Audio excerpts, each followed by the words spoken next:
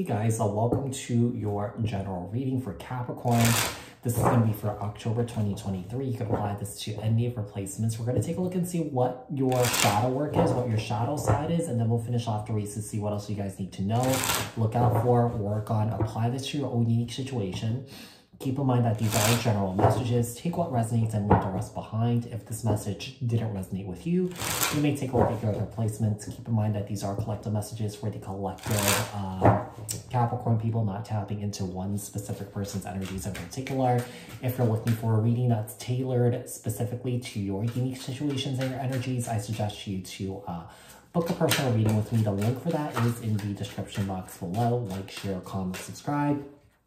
Hit the notification bell so that you guys get notified on when my new videos post, when I go live. Also, if you guys are interested in following me on TikTok and also on Instagram, the links for those are in the description box below. I do also post readings on there too. All right, so tell me about Capricorn. Capricorn's shadow work and shadow side here. Tell me about Capricorn's shadow side, shadow work here for October 2023 for Capricorn. For Capricorn, we have the Ten of Cups, we have the Nine of Swords, you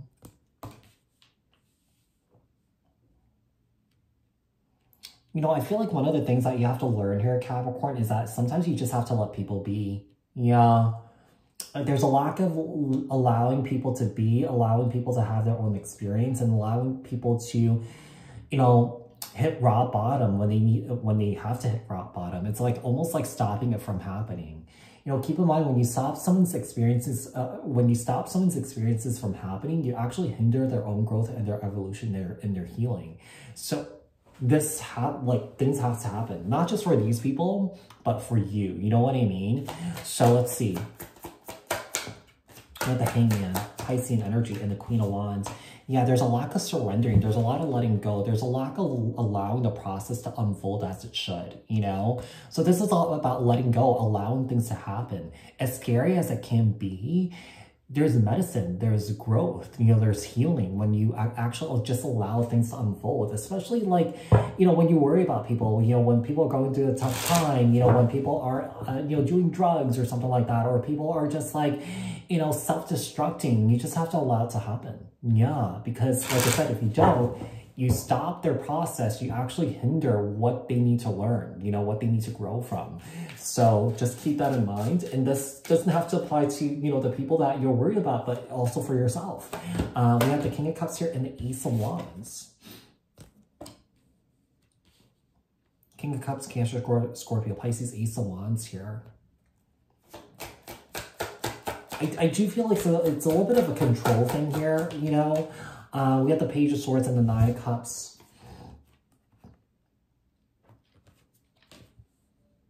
This is actually creating discord in your family here. This is creating discord in your relationships here too, Capricorn. I mean, Capricorn, this is something that doesn't have to be you. It could be someone that's in and around you that's, you know, that does this, okay? Maybe this is your partner. Maybe this is your friend. Maybe this is your mom. Maybe this is your dad. Okay, Queen of Wands. We have the Tower, Aries, Scorpio energy, Hangman, and the Fool. There's someone that you're allowed to hit rock bottom here. Someone here is definitely hitting some sort of rock bottom. It's uncomfortable to watch, but, you know, sometimes in certain situations, it's good to sit with this discomfort because there's something there that needs to be worked on. You know what I mean? You know, not the discomfort of like a lion like right next to you about to maul you, like not that kind of discomfort. That's a different type of discomfort. That's like a fight or flight response trying to survive. You know what I mean? But just the discomfort of sitting in front of someone that's dealing with grief, you know, that's dealing with hurt, you know, that's dealing with pain, you know, that's something that, you know, something all humans have to learn from. It does help with our karma. It does help how we, you know, deal with things in this lifetime, in our incarnation here. Okay, tell me the Nine of Swords,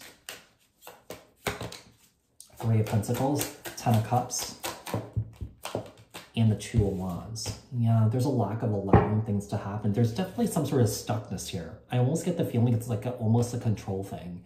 Not allowing certain things to happen, controlling certain outcomes here, Capricorn. But like I said, this doesn't have to be you. It could be the experience, like you're experiencing dealing with someone like this, okay? Or like you could, you know, you could have someone in and around your life that's going through this. What else do we have here for Capricorn? What else does Capricorn need to know? We got for work on for October 2023 for Capricorn.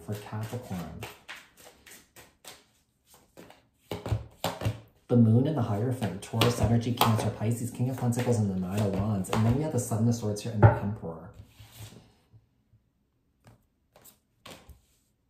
I think the big lesson here for you, Capricorn, is to leaving people where they need to be. Yeah. No need to reprimand them, no need to correct them, but just allow them to have that direct experience and also offer support when they need it, you know? Don't offer it when they're not asking for it. I think that's another thing that you might have to learn here too, Capricorn. Stepping in where you don't need to be. Does that make sense? Or whoever I'm reading for here, okay? Seven of Swords here and the Emperor. Yeah, you hinder people's, you will hinder people what they need to learn, you know, and that is so important to have people, allow people to have their direct experience.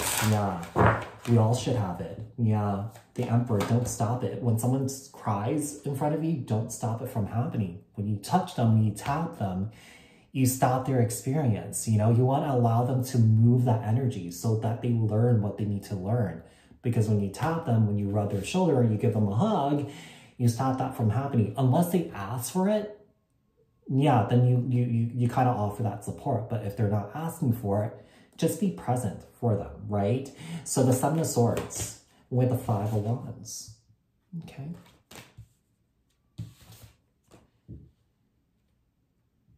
I feel like it might even take on a lot of people's things too. It's a bit of a martyr energy here. Yeah, it's a bit of a martyr energy. Yeah, someone here is just taking on other people's stuff. Nine of Wands.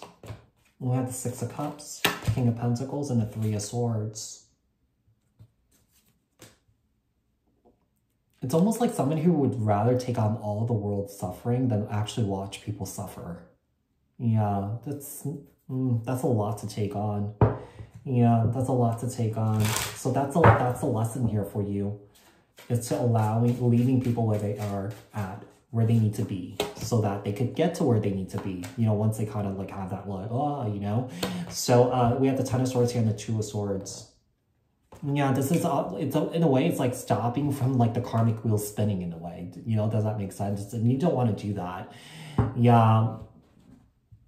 Because, you know, when that happens, it actually creates a huge karmic imbalance, a huge karmic shift here, you know. And, you know, when you become this martyr, also you're also taking on the other people's karma too. So that's really important to know, Capricorn. So Capricorn, I hope that this was helpful. I hope that this resonated. If it did, leave a comment down in the comment section below. Like this video, share this video, subscribe, hit the notification bell, and I will speak to you guys in the next one. Thanks, guys. Bye.